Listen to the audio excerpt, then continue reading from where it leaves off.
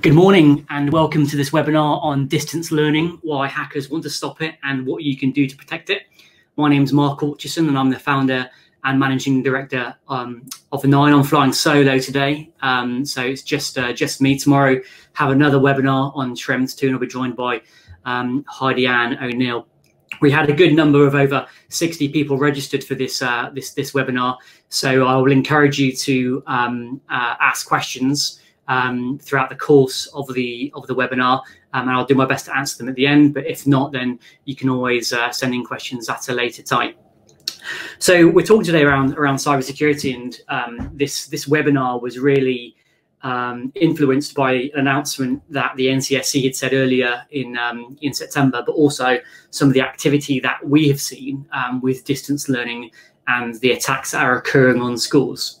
And one thing I wanted to start with in terms of setting the scene is that cybersecurity protections within a school is like an iceberg, and antivirus, which many people say they have to protect themselves, is like the tip of the iceberg.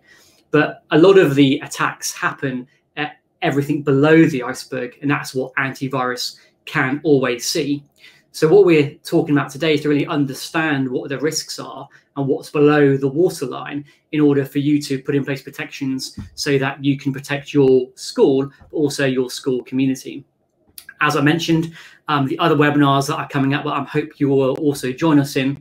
One tomorrow on Schrems 2, but then later on in October, we have one about what are schools doing to protect themselves. And we'll be asking some other school directors of IT to join and share their experiences, which I hope will be more valuable to you in a different context or different perspective from those who are at the coalface, so to speak.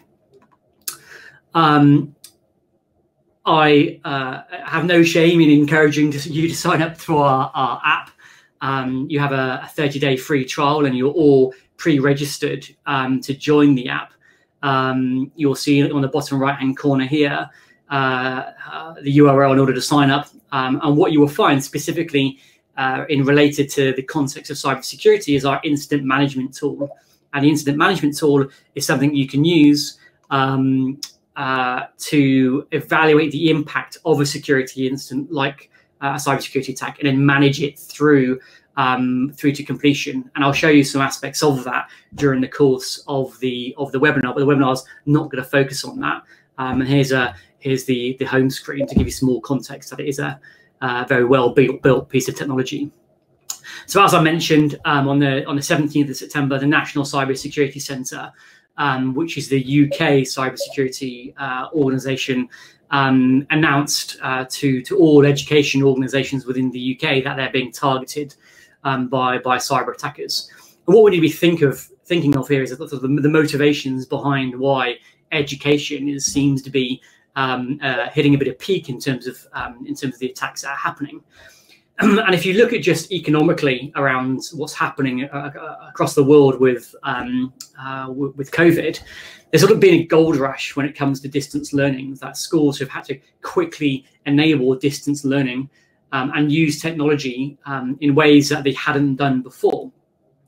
And therefore that economy, the economy of education in technology, is growing where others, when it comes to retail, hospitality, and other sort of hard businesses, is reducing. Therefore, the focus from a cyber criminal perspective is on the growing industries. And what you have to do as an organization, when we go back to the law, and for those that joined me last week on the role of the data protection officer, is to really understand what are the risks facing your organization and then put in place measures to protect that. And a definition here from the National Cybersecurity Centre is quite useful, because essentially what risk management is forecasting what could happen, anticipating what the impact could be, and then looking to reduce the risk of that instance that may occur. And we don't have to have a specific knowledge of the discipline of the risk. We don't need to have the technical ins and outs of cybersecurity in this context. But we can forecast and we can look into the future of what may be. And with the role of the data protection officer is to really understand what those risks and to support the organization in managing those risks. So for those of you who did attend the workshop last week, the focus was really in getting a grasp for the data protection officer or lead to really understand and then support the organization in managing those risks. But then when an incident occurs, being there to support the organization to manage the incident. And it's at this moment in time, we know that one of the greatest risks to schools from a data protection perspective is the risk of a cybersecurity attack. Therefore, if you're a data protection officer or data protection lead, your area of focus really at the moment should be, how do we mitigate the impact? Because we know that we are likely to be attacked. The National Cybersecurity Centre, who are part of the Five Eyes security grouping, that includes the US and Australia, have all said that education institutions are being attacked. So when we look at the discipline of data protection, because essentially a cybersecurity attack could become a data breach, the law is very clear in terms of the things that we should be doing. So as an organization, you're there to understand the data and information you collect, where it goes.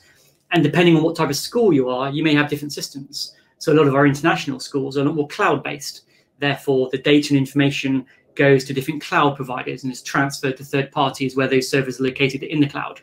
Where a lot of our UK-based schools, whilst they may rely upon Office 365, a lot of the data and information is stored locally on hardware and servers and storage that is within a local server room.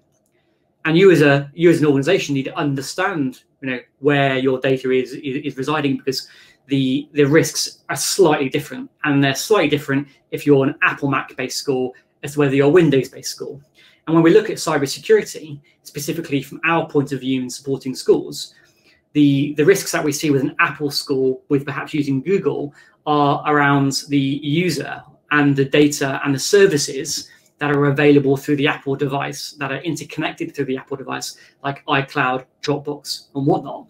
Where with schools within the UK, the focus in terms of the risks are more on the infrastructure layer, in terms of the hardware and the services that the school hosts locally and are perhaps facing the internet. Because actually, as a platform, we are seeing that from a Microsoft aspect, let's say, they are less secure at a hardware layer than an Apple device is at a hardware layer. But an Apple device has access to far more data services, and therefore the risks around the connection with those services.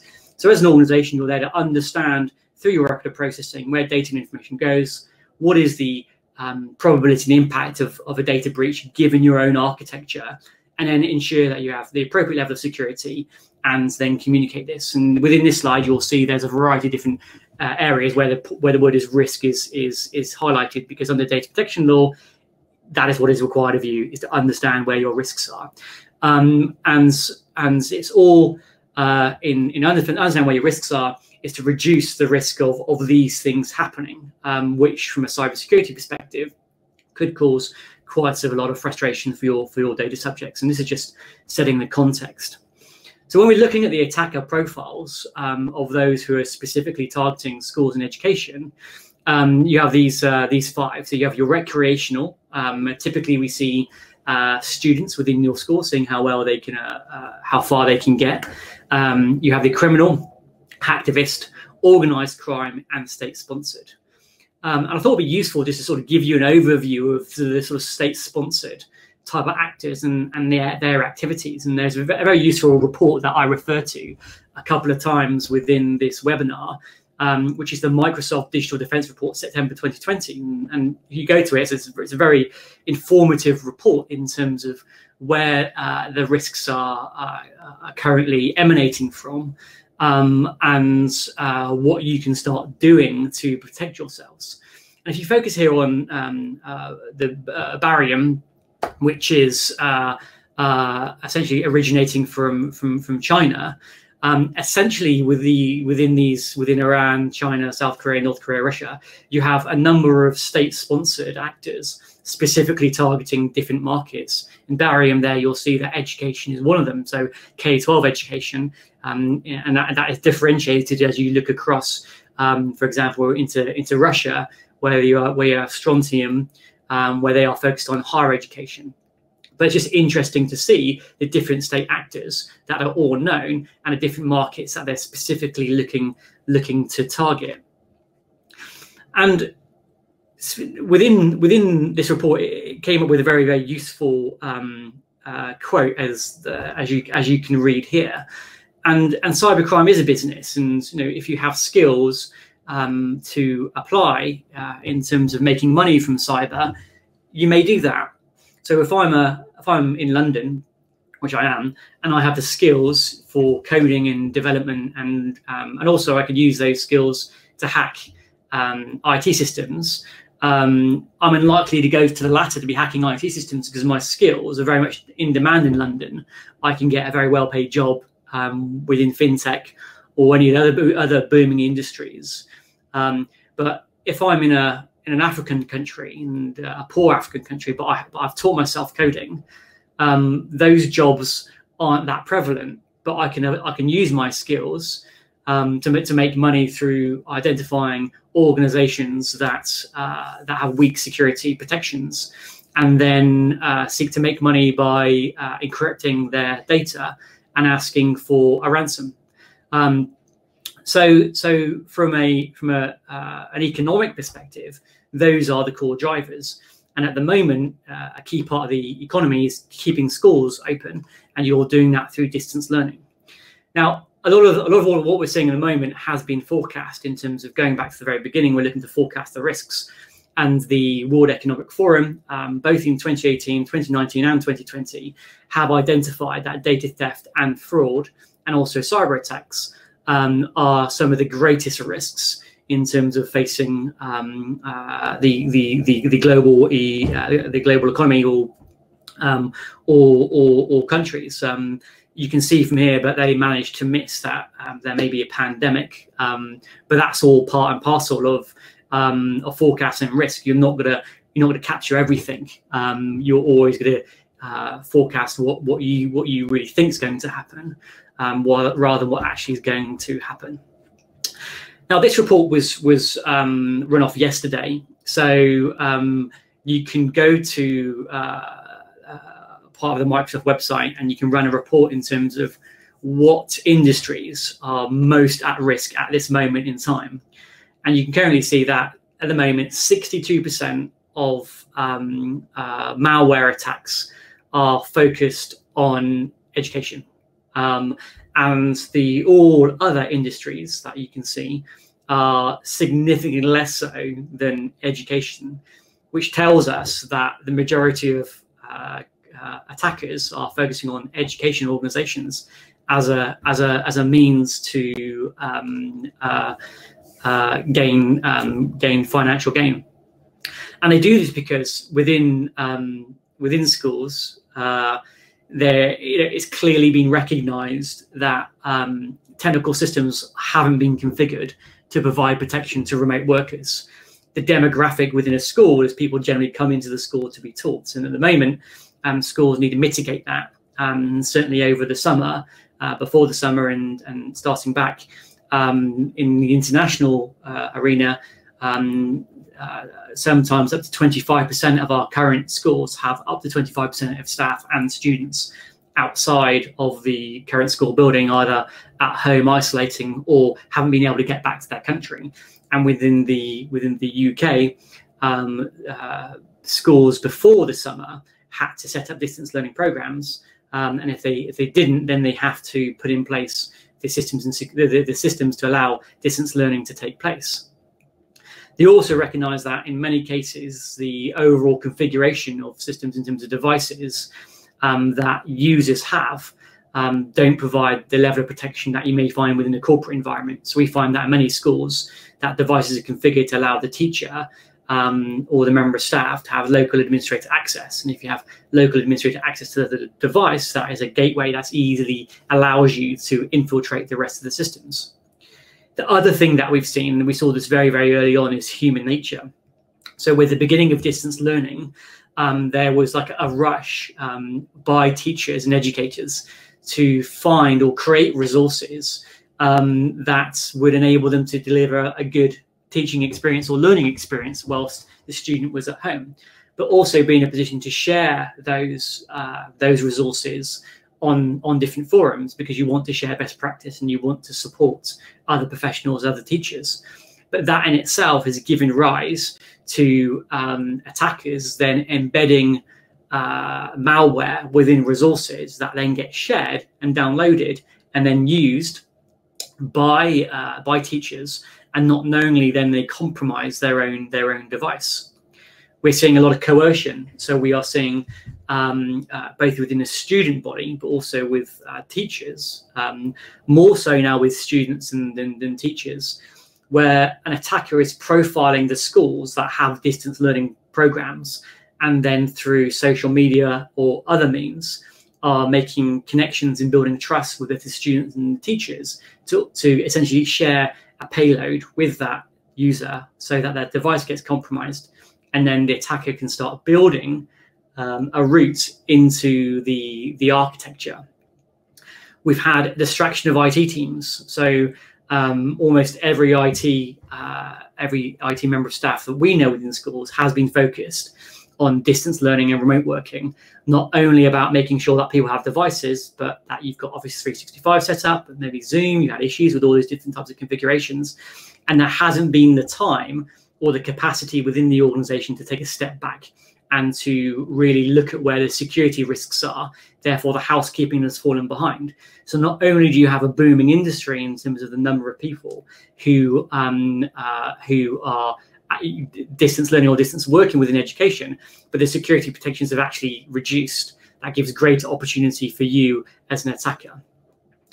And generally something that we've seen is that there hasn't been an investment by schools, certainly in school leadership or school boards, on the skills that are required to protect themselves when it comes to cybersecurity.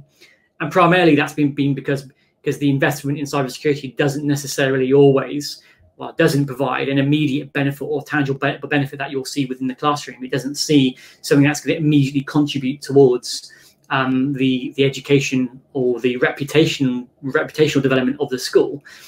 Therefore, the investment in cybersecurity, specifically around the skills and the protections that are required, have fallen behind what is actually required and what I would say is the average for most other industries. So most other industries have caught up, while education has actually fallen behind.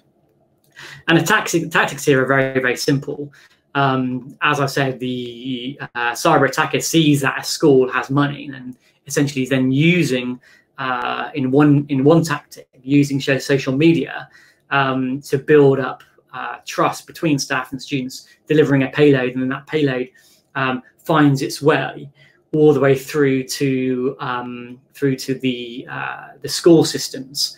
And these aren't just immediate. You have malwares that are automated. So a malware that will just be out there and in the ether, and there'll be automated emails that get pushed out. But then you have human-operated ransomware, which is more specific, and this is more of what we're seeing, where an individual, rather than just spamming malware out there and hoping that with the volume that you'll find someone who has a weakness, the attacker is being very, very specific in identifying specific schools and then using malware over a period of time to increase their access into the school networks or access to the data. And it's not just at the first point in time that they get access to the network or get access to the data, that then they will encrypt the data or take down services and demand a ransom. What they'll do, generally speaking, is they'll build a number of different malwares within the organization, so they have the most amount of control. And then at a time that is advantageous to themselves, they will then execute on the malware, and at a time when the school is least prepared. Now, if we look at last October, in terms of the fall break or half term, and within our international schools, we generally see the fall break earlier than we see in the UK schools. And what we saw was, as soon as the fall break started, we saw a significant increase in terms of cyber attacks happening in our international schools. But then later, as we got through October, the same attack would then started to happen into the UK independents. So evidently that tells us that a time that's advantageous, that attackers have identified, is the October break. And And interestingly, it was the same the year before, and that's generally because then people are on holiday. There is less awareness of what's potentially going on. There are less users that are potentially using their own accounts, and therefore, if you've already compromised an account, you can use it, and that person's away.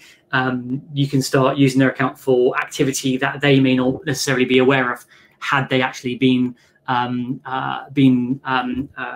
school. And then you have this increase into special category data. And what I'm trying to do here is sort of emphasize a number of different tactics with people spread around the world. So starting here on the far left-hand corner, you have your attacker with Facebook, and this person's using essentially an Apple device and services.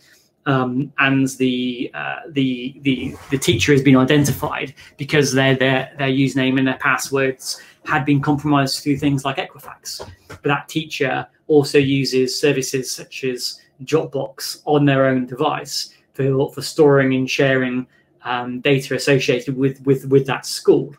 But there is no management of that device by the school because it's been set up like a personal device because it's an Apple device.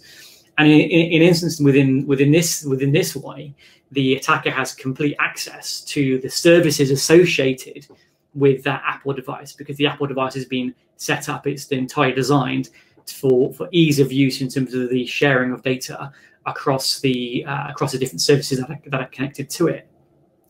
In the top left, you have an individual teacher that's being profiled on LinkedIn, but also their use of TikTok in terms of their profile that allows an entry point in terms of the building of trust into their devices. And in the right-hand corner, you have the typical phishing example through email. So whilst these are known tactics, what you'll see is the prevalence of them is increasing, and there's not one specific tactic that is more successful than the other. It's more so that the attacker understands there's a school with a distance learning program and is using a variety of different attacks to gain access. Now, one of the things what we see here is an interesting diagram that just sort of shows the movement of an attacker through initial access, gaining credentials, all the way through to the delivery of a payload. And you need to recognize that as soon as someone has access through some sort of system or service or device, when they come into the network of your school, they can do a scan of the school, and then they can find out more devices that are within the network or on the servers, and they can then attack those in terms of the system. And in many cases, what you will find, what you've got here is credentials in plain text, is you will find that when you've accessed the school system, whilst you may feel that everything's protected, everything has a password, the way that passwords are stored on the device, such as a network switch or a server, they're not stored in an encrypted way, or they're encrypted in a way that can be easily broken. So as soon as someone has access to the network, there are a multitude of different areas that an antivirus won't pick up where there are lack of protections, but an attacker can easily compromise those different devices. And given the example of going back to the iceberg, remember the antivirus just does the top scanning. At the bottom, every component of a network architecture, whether it be a wireless access point, whether it be a server, and on the server there's a network card that allows remote access. Each of those have individual vulnerabilities that need to be managed and maintained, because if they're not managed and maintained, then there's an access route into the hardware. And when the hardware is compromised, it doesn't matter what operating system is sat on top of it, whether it be Microsoft Server or whether it's a SQL database. As soon as the server is actually compromised through the access of a piece of hardware because the firmware has not been updated, the antivirus is never going to pick up on that intrusion into the network. There are other tools that are required or other protections. So as an organization, you're looking to understand, okay, what are the entry points from that initial access? Because we have to shut those down in order to protect us from the rest of things and the lateral movement of the attacker within the network, because the attacker's job is to gain as much leverage as they can while they're in your network, and then hit you at the most advantageous point in time for them to extract the maximum amount of money. Now, when you have an incident, going back to the data protection officer's role is there to support the organization to sort of understand what the impact's going to be, and then be able to manage that so you reduce the impact. And what you've just got here is an example of our incident management framework within the app that allows you to go through a triage, go through an assessment, and also manage the risk, so that you can collectively bring together your IT team, any cyber professionals such as 9, and your leadership to then determine what the impact of this cyber incident is likely to be, and then be able to manage it. And the risks that you're looking to determine when you're going through the exercise of evaluating the type of incident that's taking place are these down the left-hand side that you've seen many times. But on the right-hand side, you're then trying to evaluate what the impact's going to be in terms of physical, material, or non-material, so that you can effectively manage that.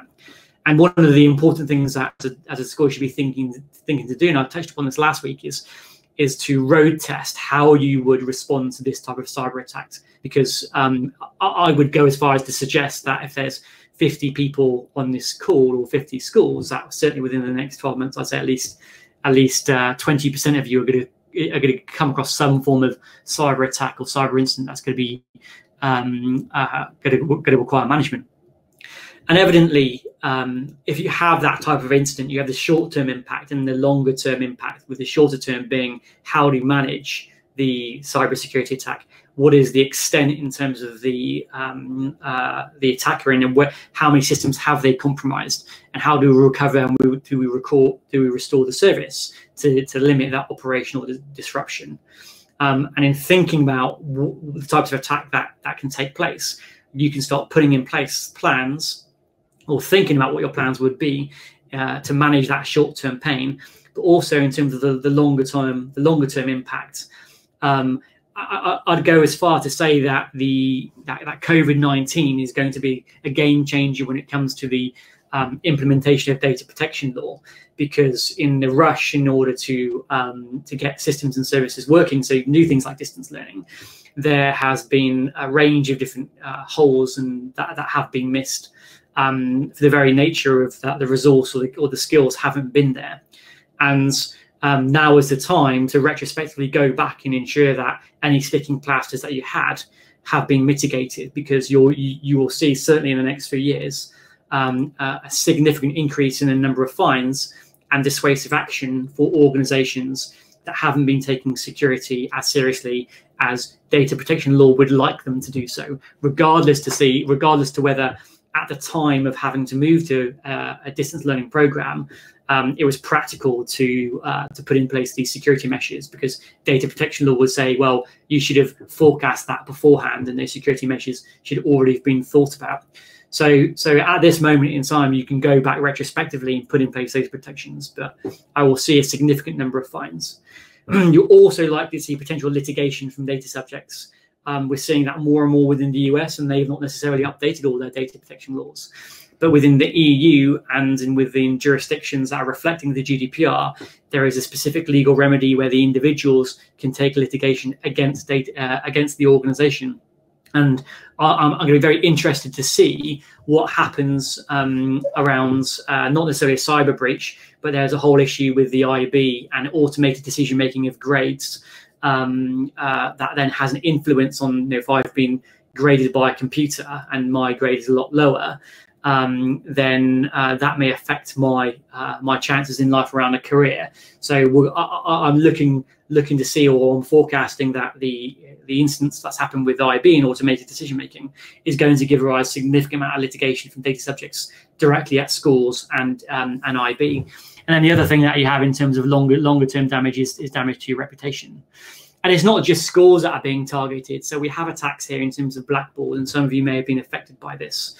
And essentially what happened in Blackboard was in May, they were targeted by a ransomware, and they didn't notify anyone until the 16th of July. So schools here have been indirectly compromised because they've shared the data and information of their data subjects with Blackboard, and then Blackboard itself has been targeted and data has been compromised. But what we found here with the Blackboard attack is that Blackboard couldn't then tell the schools what data was compromised. And they were quite clear in saying that they paid the cyber attacker. So that's just going to encourage more cyber attackers to compromise or seek to compromise not only providers of edtech and education technology, edtech, but also directly target schools because they know they have money and they know that they're willing to pay to mitigate the operational impact on their distance learning programs. Here with Blackboard, and going back to the very basics of data protection law, or Blackboard are saying that, well, it's going to take a lot of time for you to sort this out, and yeah, there you go. But when it comes back to liability, the liability still sits with the school. So in this type of attack, although it's not necessarily direct on the school, there is a liability there for the school to have determined that Blackboard was a provider or third party that provides the relevant types of protections for the data it's processed. But in most cases, when we spoke to our schools about their evaluation of Blackboard, there hadn't been an evaluation that had taken place in terms of whether they were providing the right protections of the data that they were storing within their cloud-based systems. So it's another component of something that you need to be aware of. Moving on to the areas of protections, and if you have any questions, then do start putting those in, because we're coming to sort of the end or the next phase. In terms of the frameworks and standards that are available, there are quite simple things that you as an organization, as a school, can start to do to protect yourselves. And so many of you will be familiar with the 10 steps to cybersecurity that we have often shown or trained schools on, because this is a very simple way for school leadership, those who aren't technically minded, to understand what the risks are, but also to understand what their obligations are in association with the law. We then have more complex and sort of in-depth frameworks, such as the NIST cybersecurity and ISO 27001. But in short, there are many, many frameworks that you as a school could follow to increase your level of security, given the data that you process, the systems that you use, and the devices that your end users use. And there's no necessarily right one. It's picking one that's most comfortable for yourselves in order to move yourselves forward. And fundamentally, they all look at the same thing. They're not looking at anything too different. They just take a different take on it, or they have a specific nuance in terms of they are sector focused. So they're either health or finance or whatnot. There's not one specifically that looks at education, but they look at those core points. And I've spoken about many of those in context of your circumstances today. And this is the 10 steps to cybersecurity, if you weren't familiar with it. And it's quite straightforward for you to pick up this PDF to understand what you need to be doing. And in understanding your overall cybersecurity posture, there are a number of things that you can focus on. Now, at a strategic level, there is this emerging strategy called the zero trust strategy. And what this sets out is that any device, any user access level, you start off with your starting point is zero trust. They have access. Essentially, they have access to nothing. So the service. So that may be, when you say a service, if you are looking to bring in a third-party platform, it could be an admissions platform, it could be HR. You're starting off, well, we're not sharing any data with them because we have a zero trust strategy, and then we are only sharing the data that's absolutely required with that platform in order for the admission system to work. And that sort of correlates with this principle of data minimization that's under data protection law, which is you only processing the minimal amount of data that you're required to in order to, for example, do the admissions process. Generally, what we advise our clients to start with is this overall security and systems assessment of their infrastructure, and then doing the same but of their cloud-based platforms. Now, some of our schools start with, well, we need to do a penetration test, a cyber penetration test, to see whether we can be hacked. Now, that is not the starting point in our view for protecting yourselves, because a pen test, all it's doing is scanning your network and working the easiest route through to gain overall control of your systems or your data or your domain. whereas a security and systems assessment looks at everything, looks at the whole playing field, the whole attack surface of your devices, of your users, of your systems, to work out your general level of protection, but where your risks are.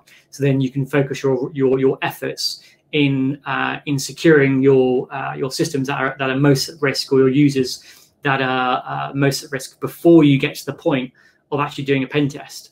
So the whole idea is like understanding your areas of weakness, and then reinforcing those areas of weakness with defenses, and then essentially you're going to attack those defenses through a pen test, but only when you've done those first two steps.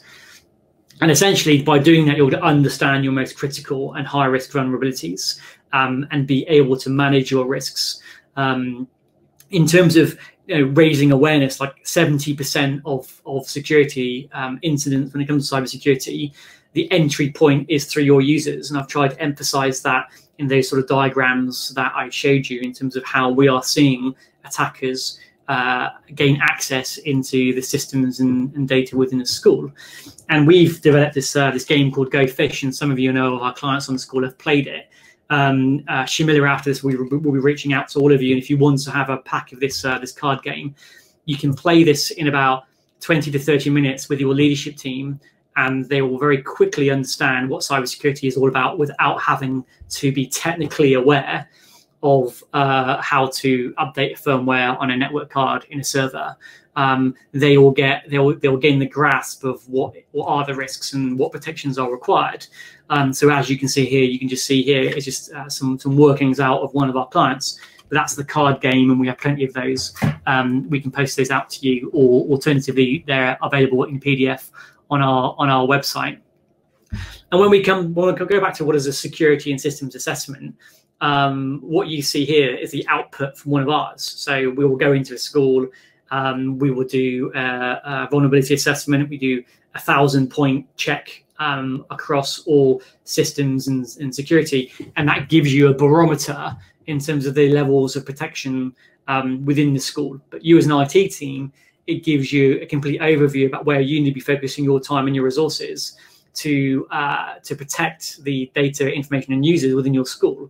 And then from a leadership perspective, it's very easy to understand just from graphically where the risks are, because if it's red, or then obviously it needs a greater level of protection and a greater level of urgency. With this framework, we have then also aligned it back to the National Cybersecurity 10 Steps to Cybersecurity, but also the Cyber Essentials certification. So Cyber Essentials certification in the UK, as recognised internationally, is a certification that recognises the level of protections you have afforded to your systems and services and users and devices within your organisation. So we can benchmark your level of compliance against that, but then also support in terms of achieving that level of compliance if you wanted to do so. If you didn't, some of our schools do this each year just to demonstrate their level of progression, or to work out the level of resources that's required to support them. So overall, in terms of the support from 9, hopefully it's given you some food for thought in terms of the economics of why attackers are targeting schools. Our app not only provides you with the framework around managing an incident, but also there's a lot of resources in there in terms of the types of cybersecurity incidents that you could manage and what you need to do should one occur. So if one does occur, if you do have a security incident and you haven't signed up for the trial, then I'd certainly suggest you use the trial, because you can use our app to manage your incidents.